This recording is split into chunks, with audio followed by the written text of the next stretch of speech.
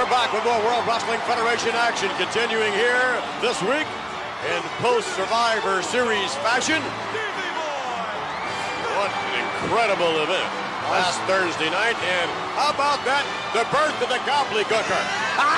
Personally, I love the bushwhackers. I love the gobbledygooker. I like them little things that dangle under his neck. Reminds me of He-Man. Davey Boy Smith looking better than he has ever looked. I consider him to be perhaps the strongest individual in the World Wrestling Federation today.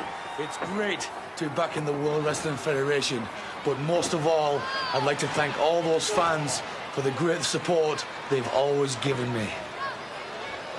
Comments from the British Bulldog. By the way, for those of you who may have tuned in this week to visit with Brother Love, we're sorry to say that Brother Love will not be here this week. Oh, my.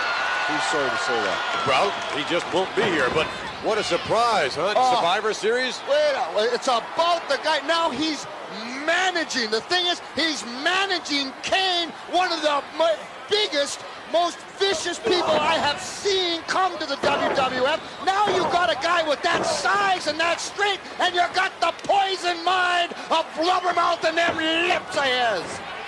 Yes, indeed. Quite a surprise just to see the size of the individual joining the $1 Million Team, Kane. And what an awesome sight he was indeed. But then from there, look at this. From there to have an official that Brother Love was his manager.